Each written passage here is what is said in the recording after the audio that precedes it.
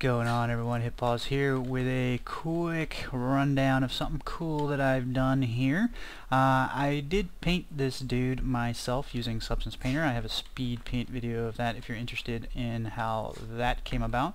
That video isn't great because it had to be doubled in speed from my normal 6x to 12x, and the reason was because exactly halfway through the entire process it crashed and became corrupted, so I had to start over, and that just kind of sucks. But that's not the point. What I've done here, which is pretty cool, is if I hit play I can run around and I'm this red guy, but if I hit the tab button I get this HSV slider here, and I can now change my color to whatever I want. Say desaturate here. This slider is backwards, but this actually becomes desaturate, and then I can also do the value here, darken him up, do whatever color I want. There is an issue with it. A keen eye will see it already right here. Obviously hue has no effect when the value is 0, and when the saturation is all the way up, the hue merely kind of affects the tone here, just because this is like a grayscale purple, so it does become darker even though the value is higher. So if you want a 1, you actually want to pick, like if you want white, you kind of have to pick like a hue like around here to do that, but you can still do that. And what's cool is if I hit tab and then I can now run around, and if I come back all the sliders are still where they were supposed to be, and I can continue to adjust as I see fit. Okay, I don't have like roughness or metallic or anything like that in there. I just the HSV, you know, I'm forcing you to be fully you know, the tones of everything I'm controlling, you know, as the artist. And now I can, you know, just come up and be a completely different dude. There you go, sir. So how did we do it? It's pretty easy actually, and it starts in the material, obviously. So if we come here, this is where I brought in dude's material, and these are just the textures that I exported straight from Substance Painter. I've got my albedo or base color, I've got my material attributes or my RGB, which is roughness, metallic, and ambient occlusion in each channel here, and then we have the normal map which goes here. Now the controls are very simple. We run the texture through a hue shift node, and that requires you to plug the texture in and then give it a percentage, so we have a hue percentage scalar parameter there.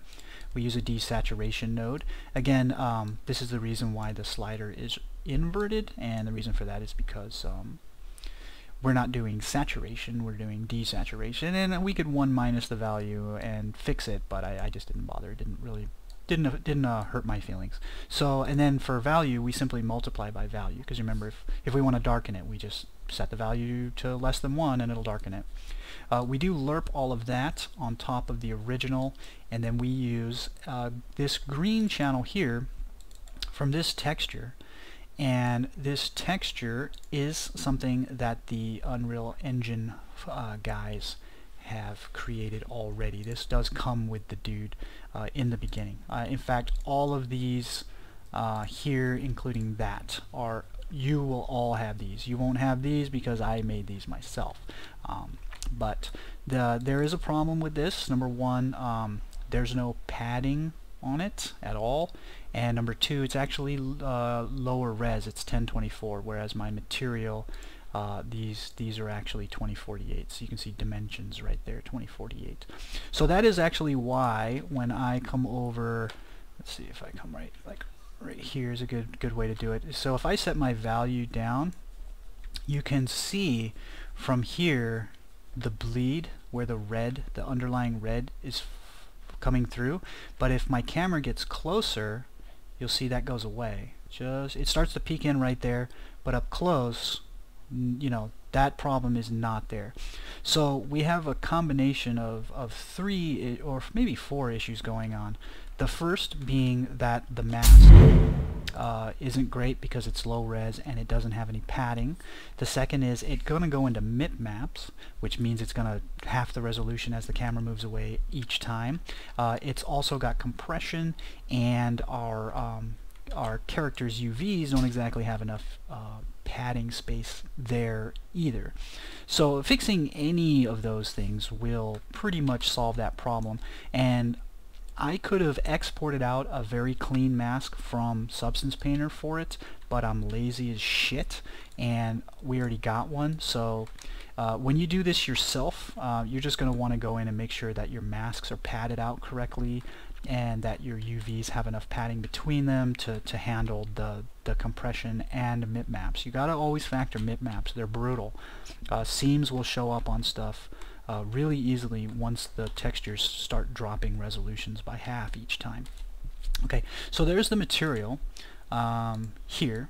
So again, it's nothing. It's completely standard except for the fact that I've inserted these controls up here for the hue, saturation, and value. So we close that down. Nope, I don't want to do anything. We close that guy. Then next we have our guy. So on begin play, we grab the mesh, which is him here, and we create a dynamic material instance, and then we store it as a variable so that we can access it later. Okay, so this gets generated at start. And then I have 3 custom functions here that are super simple. We just take that material instance, which we created here, and we create it up here, but we now read it here and we just set the scalar parameter value. So each one of these is a custom event so that I can call it from outside, and each one of them does have an input so I can feed it the values. So we have custom saturation with sat, custom value with val, and custom colors with hue. And the names here need to match identically. I don't think caps matters, but spelling does in fact matter. And that's all we have to do on the guy, literally. But the next thing that we need to do is in the player controller. But before we get to that, I'll show you guys the widget. Okay, so in the designer here for the widget, I have just some text, just simple, but I also have these sliders, which you can find right here. Okay, you can just drag them out, and I just made them a little bit longer and then copied and pasted them and named them. Okay, hue slider, sat slider, val slider. Okay, I'm not actually doing anything here. They are checked to be variables, but that actually does come in as default when you drag in a slider.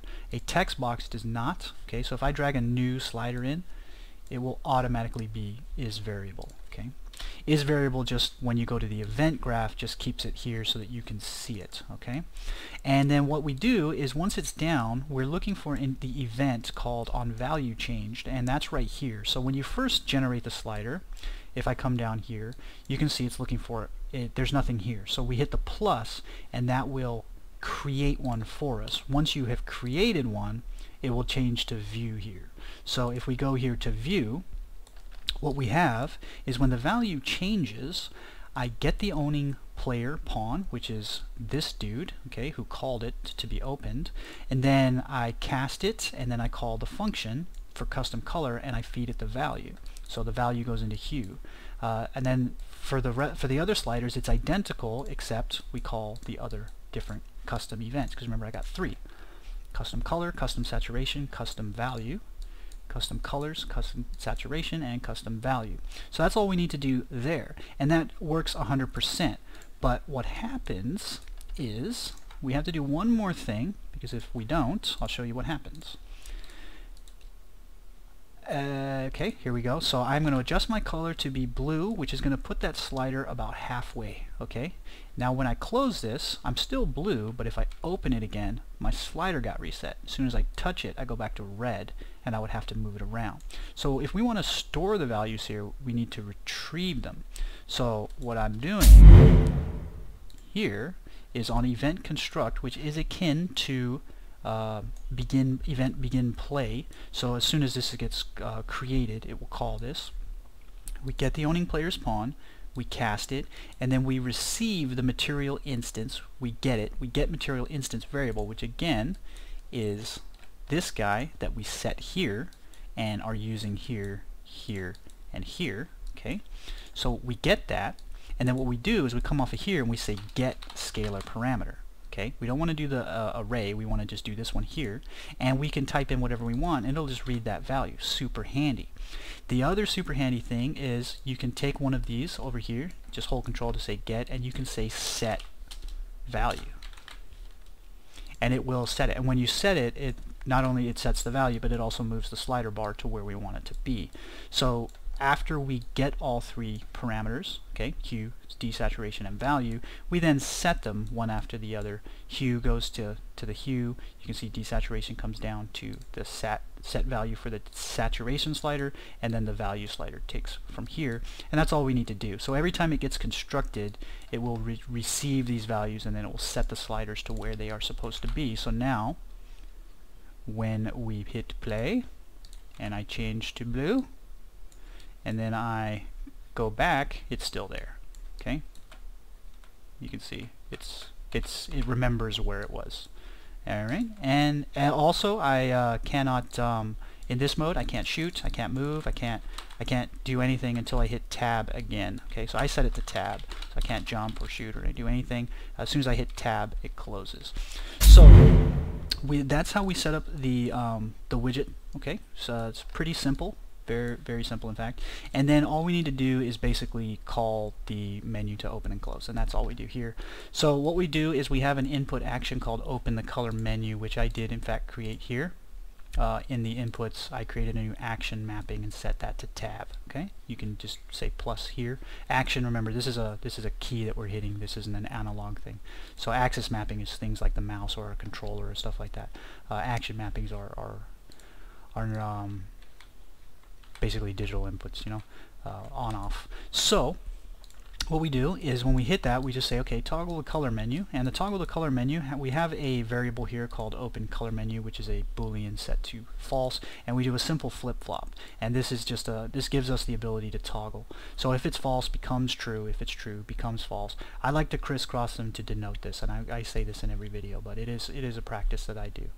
And so when we want it to open, right here where the widget opens, we say create widget, and you can just do that here, just create W, and you get create widget, and then you pick your widget from whatever you want, and then we want to own this. Okay, we need to own this, because if we don't hook this up, then this doesn't work. Okay, so we own it, and then we store it. Okay, just like we did with the material instance, we want to store it. We add it to the viewport, which is just another thing. Just right click, type that. Then we set the input mode to game and UI. Now there's three of these input modes. There's game and UI, there's game only, then there's UI only. We use game and UI because we still want to be able to hit the tab button again. And if we do UI only, there's a whole bunch of rigmarole you got to do to start capturing keys, I think. I'm not sure. I just know that every time I do that, it's a rotten pain in the ass. So what I do is I set it to game and UI, and then I disable input. Okay? So disable input requires the pawn and the controller. So the pawn is, because remember, we're in the player controller. You got to remember that where you are in your project is so hugely important. You got to remember every time we're in a player controller. So self goes to player controller, and then our controlled pawn goes to the target. Okay, when we close it, we remove the widget again. That's why I stored it, so that I can call that again and remove it. We set the input mode to game only. We hide the cursor. We enable input. That's it. That's all we need to do. And that is it. So I can now come over here and I can say, I don't like red, I like orange, and pleased to meet you, Mr. Red, sir. Let's shake hands. So this is HitPaws signing off. Thanks for watching. Hopefully you guys found that fun and entertaining. It's pretty easy to do. So I'll see you guys in the next one.